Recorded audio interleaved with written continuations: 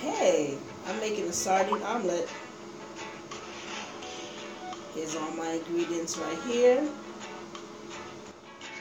And you know, these things is good in protein. If you're a person who just eats, you know, just eats fish and eggs and cheese, but then you don't eat cow and beef and pork and chicken, this is a meal. You may enjoy it. I mean, I love this personally myself, especially when you need that extra little protein kick. And sardines is also good in omega-3. And the sardine that I'm using is skinless and boneless. One day I'm going to do a video on the differences between sardines, canned sardines. It's very funny.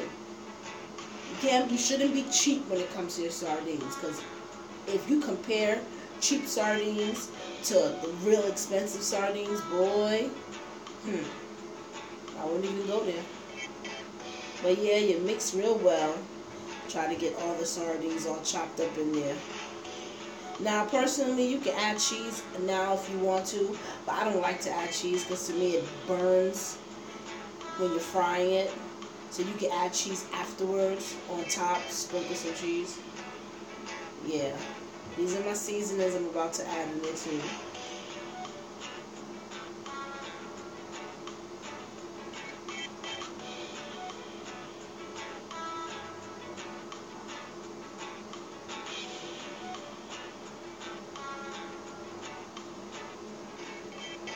About to mix that in real good.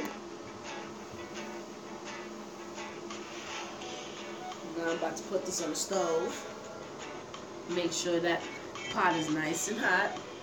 And now I'm going to use a 1/4 cup just to give a even measurement of the liquid that I'm about to use. And I want to make sure that every omelet is at least the same size.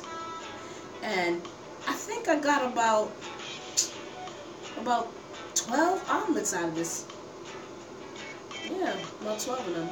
I think I used about 9 eggs, so I got about 12.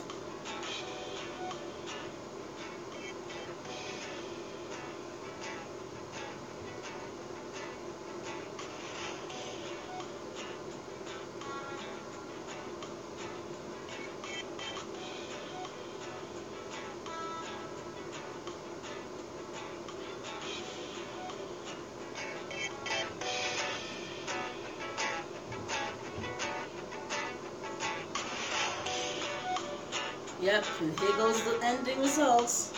And I put some cheese on some of them. And I take some hot sauce and put it on the bread. Woohoo! Enjoy!